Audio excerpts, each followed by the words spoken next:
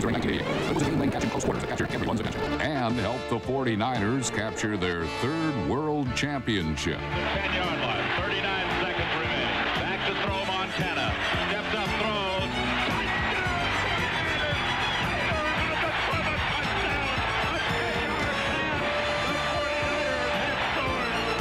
Afterwards, my younger brother says to me, he said, congratulations. He said, but I want to say something.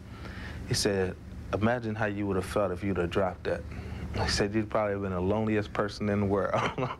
Taylor has remained humble, a good quality considering he plays in the shadow of Jerry Rice, pro football's all-time leader in receiving touchdowns. Jerry obviously gets a lot of publicity, and deservedly so. He's the best, if not one of the best, receivers in football. John is a great player in his own right. Rice's presence has helped Taylor to become outstanding because when there's double coverage on Rice, Taylor has just one man to beat. And that's why the Taylor-Rice duo can have a dizzying effect on defensive backs. It has to do with having single coverage. Who are you going to double up on?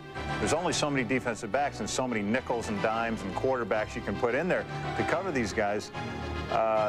So I think the package of him and Rice is just too much. It would scare the daylights out of any rational defensive back. And I think John Taylor has the ability to shift, to look like he's going one place and go the other, and that's an art in itself. To beat one man is a stupendous skill. And then you have to have that confidence when the ball comes that you're going to go all the way. And believe it or not, some wide receivers don't have it. They assume they're going to get tackled, and I think John Taylor assumes he's never going to get tackled. He does a great job of breaking tackles. One guy's not going to tackle John Taylor. If he catches a slant or a quick pass, he can break anybody's tackle in the league and turn into a big play. He's an outstanding player. John Taylor's a guy that all you want to do is put the football in his hands. Here's a guy that I still don't know how fast he can run. I don't think that I'm fast. I just have deceptive speed. If I can get a step on you, then in my mind it's like, hey, he's after me to hurt me. I got to get away. He has those long strides. Doesn't look like he's moving fast, but he's flying down the field. And then when you get to him, he's so strong that you can't bring him down, or you can't hold him one-on-one. There's a lot of times guys have a perfect coverage on him, but he's so strong he can get away. He has a great stiff arm, whereas when people are coming to him, he can just lock out and just stop them right in their tracks. I mean, you don't see that on wide receivers that much. He's just tough.